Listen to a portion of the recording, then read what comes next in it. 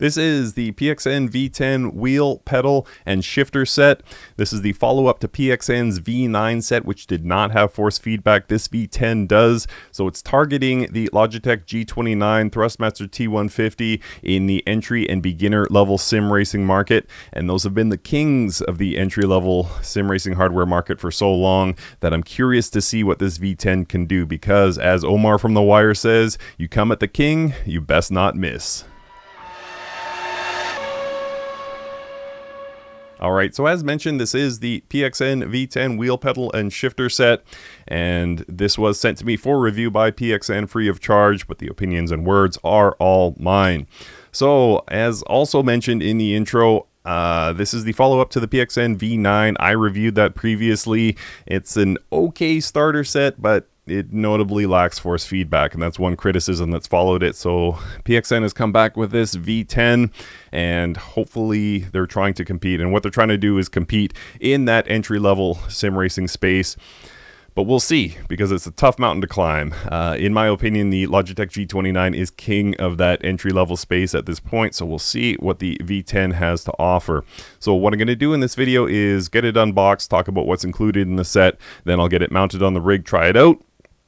I'm going to try it on both console and PC because it is compatible with a number of consoles as well as PC.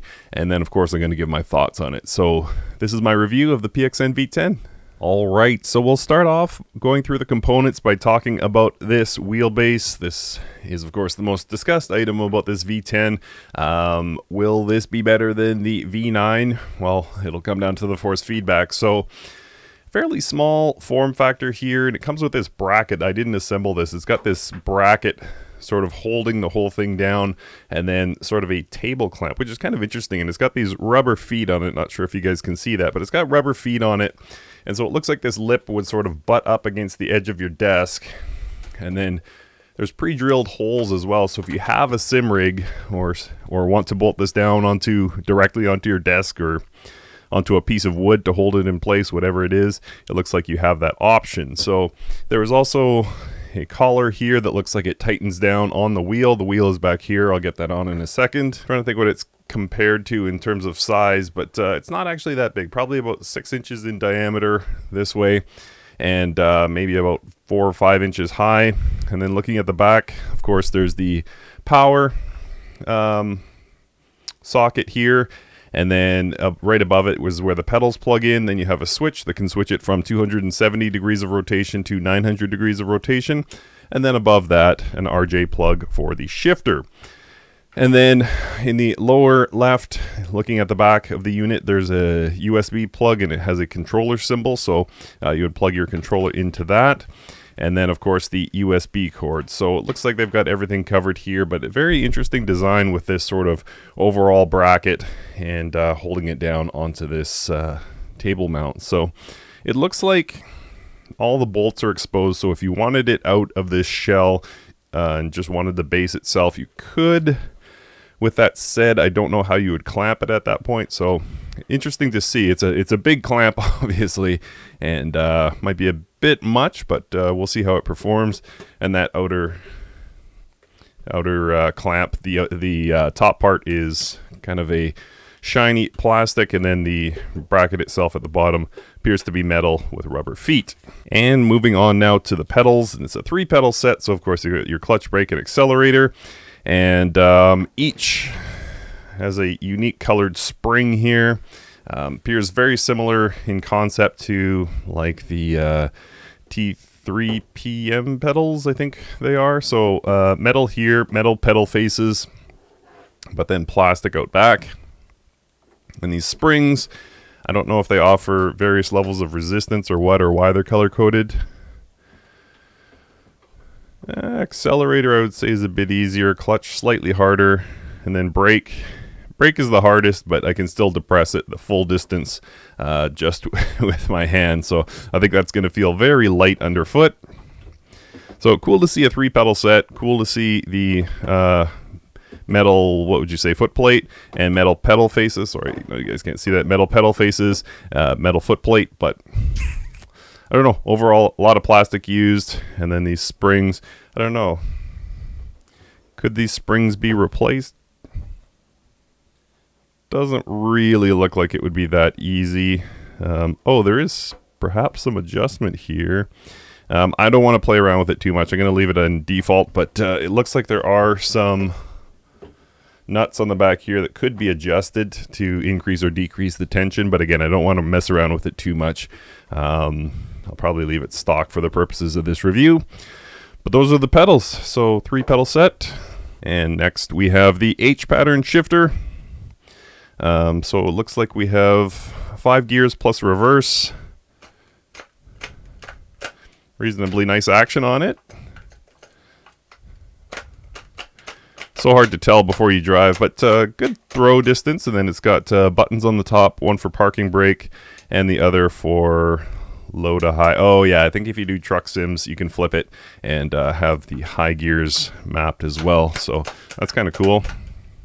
But yeah, reasonably nice action. It feels a lot like the Thrustmaster Shifter TH8A. Less gears, obviously, but similar kind of throw action. So I'm actually the most impressed so far with this. It does have a plastic shift knob, which is nothing too impressive, but yeah, feels all right. And then, of course, we have the wheel, 270 millimeter. I measured this before I rolled camera. And it's got a bunch of buttons on the front, so color-coded, yellow, red, blue, green. And then it looks like we have, it looks like it's got the, does it have the PlayStation? Yeah, it's got the PlayStation markings. And yeah, L3, R3. The shifters, you might be thinking clutch, but I don't believe that's the case. I believe even these bottom ones that don't have a click, I believe those are digital. I don't believe they're analog, but R1 and L1, my main shifters, those are definitely digital. You can just hear that click, so no magnetic shifters or anything like that. But these lower shifters, which, by the way, not sure if you guys can see that, but they don't line up, so there's a bit of quality issue there. And then yeah, even though there's not a click on the lower shifters, I would have to believe that they are not analog, because they are marked L2 and R2, or maybe they are. Maybe they are. Yeah, because I'm just thinking of the PlayStation controller, and those are analog. So maybe we do have analog paddles here. That's kind of cool. And then up, down, left, right arrows there. L3, R3 on the front. And then I mentioned earlier about the collar that's on the wheelbase, and that would, of course, tighten down onto this threaded, what would you call it? Throat, I guess. So yeah, that's basically the wheel. It's suede on the outside, actually has a really nice feel. 270 millimeter across the top. It's got this flat bottom, so it looks like a racing wheel. So yeah, pretty cool. Pretty cool. Overall feels pretty nice. I mean, it's undoubtedly there's a lot of plastic. This thing weighs next to nothing. But in terms of the finish, I mean, it's a pretty good finish. That suede on the outside. Metal front here. Is that pressable? Yeah, the center button is pressable. And yeah, overall feels pretty good. And then these are your table clamps for the wheelbase. So if you don't have a rig and want to mount this directly onto a table, you can somehow use these. I probably won't use them, or maybe I'll just test them. But yeah, these are the table clamps. So they somehow, I don't know how exactly, but I would have to believe that somehow these attach to the wheelbase, and then you can clamp this onto your table. And then, of course, we have all of the necessary. Here's the power for the wheelbase, and then a couple extra cables as well, presumably to go between the pedals and the wheelbase, for example. Yeah, it looks like there's an RJ45 in there, and then a USB cord, USB A to C, and then a couple other USB cables, and then some screws to get it all connected. And of course, we have the user manual. So yeah, that's what's included. You get a lot. You definitely get a lot. And yeah, so now it is time to get it mounted and start testing the PXN V10. All right, so time for my thoughts on driving with the PXN V10, and I'll tell you that I first used the V10 with Gran Turismo Sport and Assetto Corsa on my PlayStation 4, and it connected pretty easily. The PlayStation just sees it as a keyboard extension of your controller, and from there I started driving in GT Sport, and the feel was decent. Not great, but decent. Curb vibrations were all but non-existent, but major bumps to the car could definitely be felt, and there was a bit of road noise. So I was pretty neutral on the feel of the V10. But it went sharply downhill from there. I booted up Assetto Corsa on my PlayStation, and both my controller and the V10 disconnected. I had to shut down the PlayStation and boot it again, and then I did get the wheel working again in GT Sport, so I decided to try Assetto Corsa again, and it did work for about 5 minutes, and then it disconnected again. So that was it for my experience with my PlayStation 4, but next I moved the wheel to my primary rig and I tried it in Assetto Corsa on PC, or I tried to use it on Assetto Corsa on PC, and even though the wheel was being recognized by Content Manager, the axis just showed the wheel being fully left the whole time. But for one last test, I booted up Automobilista 2, and I'm happy to say that I finally found what the PXN V10 does best. The force feedback was reasonably well detailed, and I could feel most curbs, and there was definitely a decent amount of road noise, and frankly plenty of strength, even when I set the overall gain to 60% in the PXN app. Anything above that, the feel got really coggy, and there's expected to be a coggy feeling in the V10, as there would be with any entry-level gear-based wheel, but generally it performed well in AMS2, and that was definitely the highlight of my testing. Alright guys, so time to wrap things up. Time for my final thoughts on the PXN V10 entry-level sim racing system. And I'll start with the good things I like about the PXN V10. Number one is the wheel itself. This actually seems like a really good wheel. I like the shape of it. I like this suede finish of it. I like the fact that it's got analog paddles. If you're on PC, that's a good feature. I own a lot of wheels and very few have those analog paddles, so that's cool to see. And the second thing is this mount, and I did end up clamping this onto my rig, and it was extremely solid.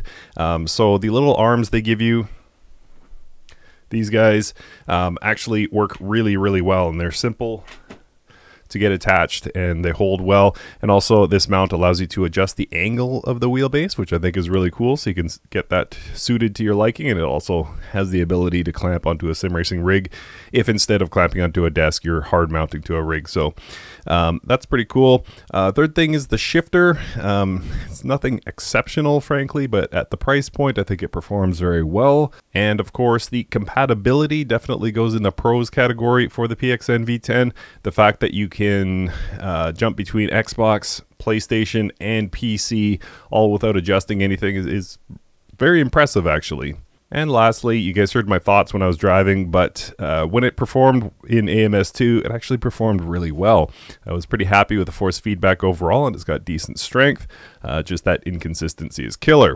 So moving on to things I don't like, and of course the beginning, middle, and end of the cons section could be the fact that it didn't work in half the sims I tried it in. Assetto Corsa just would not recognize it on my PC, and then when I played Gran Turismo Sport, it would spontaneously disconnect. Assetto Corsa, it would spontaneously disconnect. So that inconsistency is absolutely killer. So, I mean, that's a huge con, obviously. And then also in the cons category, the brake pedal, it feels cheap. Not that I'm expecting load cell levels of quality at this price point, but your foot just pushes to the floor right away. And for not much more, they could have put a stiffer spring in there. Granted, you might have children using the PXN V10, so maybe they kept it soft to sort of target that market. But broadly speaking, it's way too soft. And the third con is definitely the price. I mentioned off the top of this video facetiously that you come at the king, you best not miss. And I was really hoping that PXN V10 would come in much cheaper than its competitors, but unfortunately it does not. So that's a big con. So it would have to do something spectacular otherwise to justify that price, and I haven't seen it yet.